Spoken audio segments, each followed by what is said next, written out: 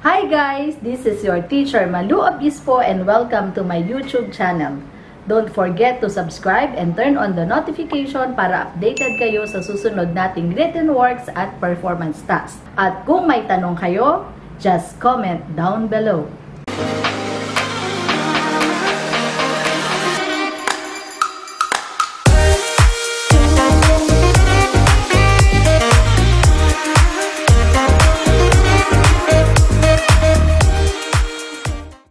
Good morning, Grade 10, Grade 10 Moab, Nazareth, and Macedonia.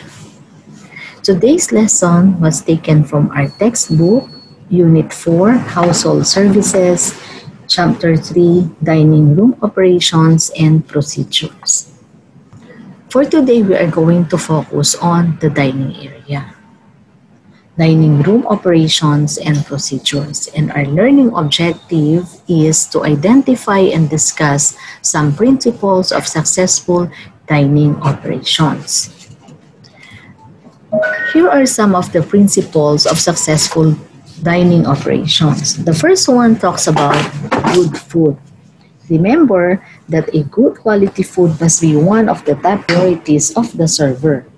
It should be properly prepared, cooked, and served. Prompt and courteous service. This contributes to the enjoyment of customers and their loyalty to keep on returning to your establishment. A well-balanced and varied menus motivates customers to return and dine in your place again, as well as encourages them to suggest it to their friends and families. Prices should be within the paying capability of the customers and, of course, adequate facilities. This ensures customers that health regulations for food services are followed. So remember, facilities should be clean and orderly.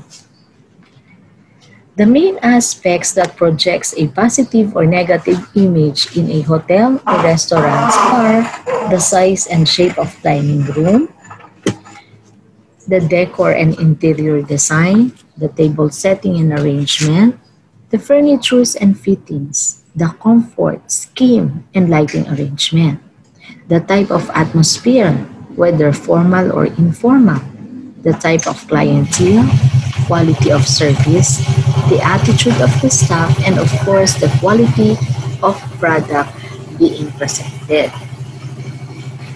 The front of the house are the areas visible to the public, and the back of the house are reserved to the staff. So kung babalikan natin yung lessons ninyo nung nakaraang school year, nung kayo ay nasa grade 9, binanggit na natin yung different areas ng back of the house and front of the house. So since dining room operations and procedures ang ating topic, magko-concentrate tayo doon sa back of the house. What you are seeing right now is an example of a restaurant layout. So makikita nyo dito yung 7 major work areas. Nasa back of the house yung receiving, yung storage, preparation, cooking area, yung housekeeping and support services. So mas malaki yung floor area ng serving area. Ito yung tinatawag natin na dining room. So moving on is another infograph showing you the difference of back of the house and front of the house. So the difference is one of appearance and presentability. Pag sinabi natin front of the house, it refers to all actions and areas that a customer will be exposed during their stay at a restaurant, such as the lobby, the dining area, the waiting area. Employees who work in the front of the house should have excellent hygiene and adopt a professional, welcoming demeanor at all times. The back of the house is a term used for all the behind-scene actions that the customers typically do not see. This usually includes the kitchen, where the food is prepared and cooked, It can also include employees' break rooms and any office area that you might have. So remember, all the behind scene areas that the customer will not see are the areas in the back of the house.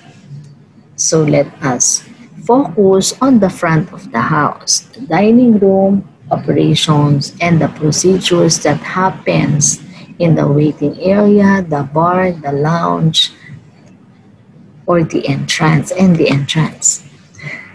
So to have a review, each area of the back of the house are divided into several areas. So one example is the storage area. So in general, it can be divided into two, the dry and the wet. The dry storeroom contains the foods which are boxed, tinned, or in sacks, yung mga non-perishable. The wet storage area contains the refrigerator and the freezer. It contains the perishable like meat, fish, poultry, some fruits and vegetables. Others have linen room, silver room, and wash-up room. Linen rooms are the place where table napkins, tablecloth, placemats, towels are kept clean and ready for use. The silver room contains the stocks of tabletop components or table appointments. And the wash-up room is equipped with the dishwasher, the drying appliances, used by the staff to wash plates, pots and pans, cutlery, cup, saucer, and other things. So the main aspects that gives a positive or negative image for the customers are the size and the shape of the dining room. So tinitignan ng client yung decor and interior design, paano yung pagkaka-arrange ng mga upuan, yung quality ng service, yung attitude ng staff. Of course, tinitignan nila yung food and beverage na sineserve natin. So in general, meron tayong tinatawag na formal and informal. Pag sinabi natin formal, yung interior design is very comfortable. And the expected client are from the upper class. It has a luxurious surroundings that generally suggest gourmet food. Some other restaurants create an informal, relaxed atmosphere with interior design meant for customers with different needs and expectations. Quality service requires the use of serving equipment and utensils. Service crew must be familiar with the various equipment and supplies for dining service. They should also be trained on the appropriate use of this equipment to prevent breakage and damages. There are very limited furnishing and equipment enumerated in our basic textbook. It can be found on page 344. So let me add some more. Flambe trolley. It is consist of 1 or 2 burners, a gas cylinder, and work and storage space. It also has a space for plates and cooking equipment. Using this trolley, the food is flambéed at the guest table. So remember, to flambe is to cook foods at the guest table. So ito yung ginagamit natin sa Geridon service. Meron itong mga advantages like it ensures the exact serving temperatures and the stage for any dishes sensitive to this. The food turns into entertainment, and of course, it creates an atmosphere of sophistication. Another trolley is what we call basin trolley. It is used to gather soiled dishes to be carried to the dishwashing area. So ito yung isang equipment na nakaka-save tayo ng time, energy, and effort. Cheese trolley can make you select cheeses you want. So cheese in European countries is an important part of a meal in a classical tradition. The cheese trolley is rolled out to your table and you make your selection, mostly Swiss, French, and Italian cheeses. Dessert trolley serves a visual aid to selling desserts. Guests are more likely to order a dessert if the guest can see what is available, particularly if it is well presented.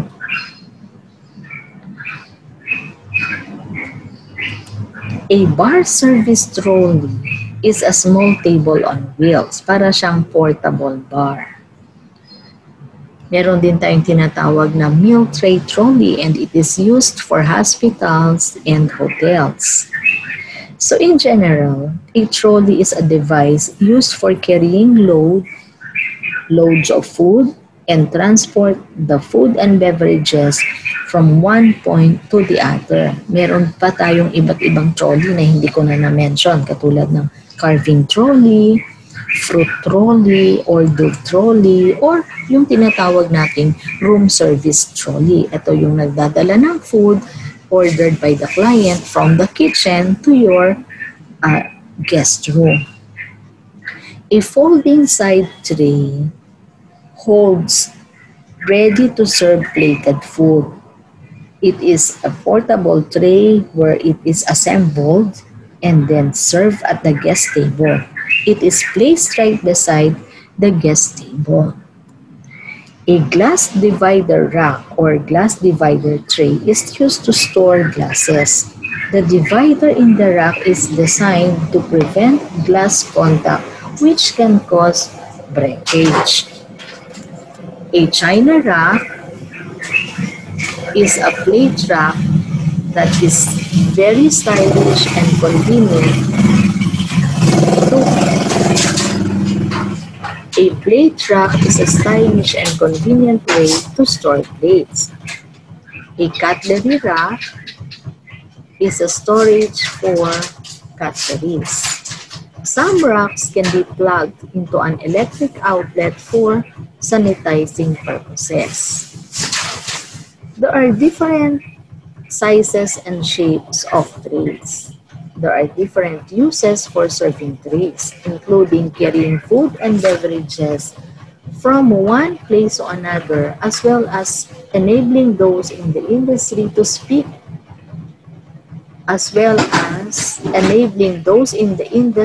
serve specific size portions of food.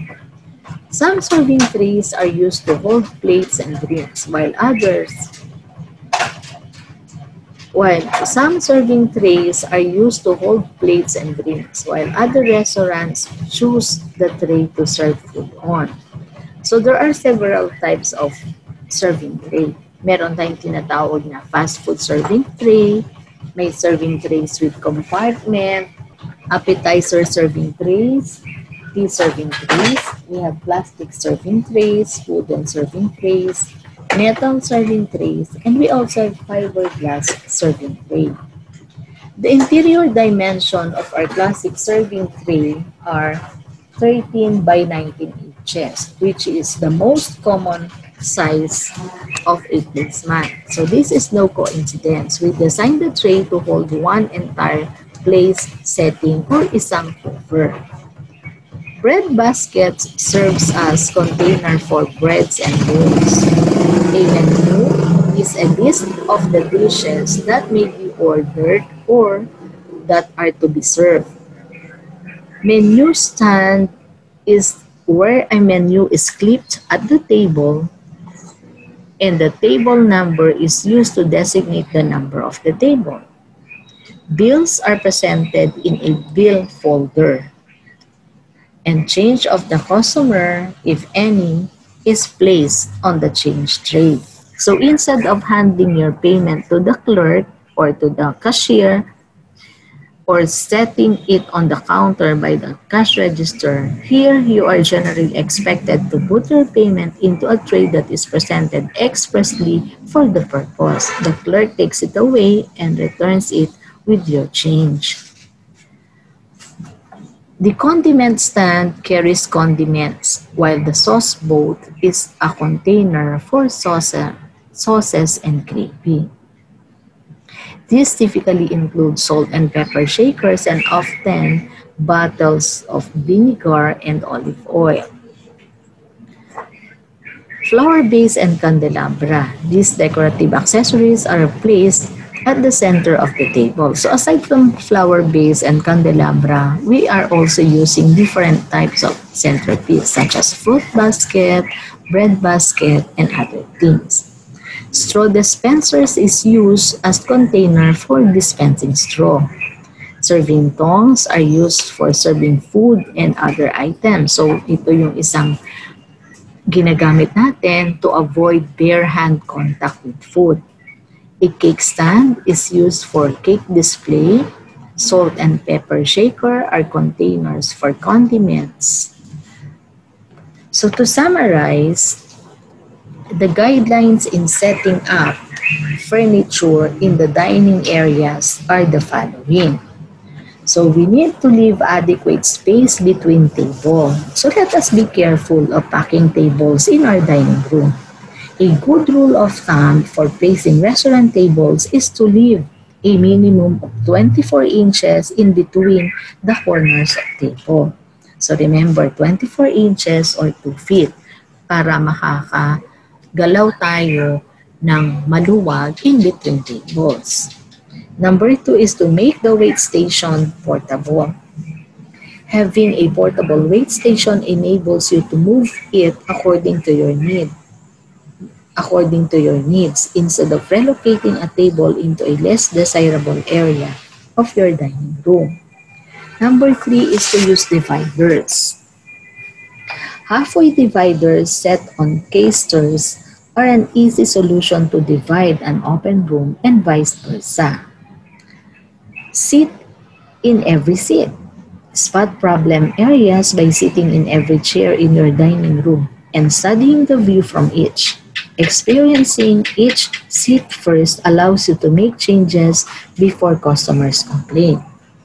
Moving on to number 5, let us select sturdy furnitures. So remember, when you are going to purchase tables and chairs, you need to look for easy to clean designs and avoid the ones with lots of intricate carvings and crevices that are hard to wipe down and keep free of crumbs and other debris. Number 6, decide how loud is too loud.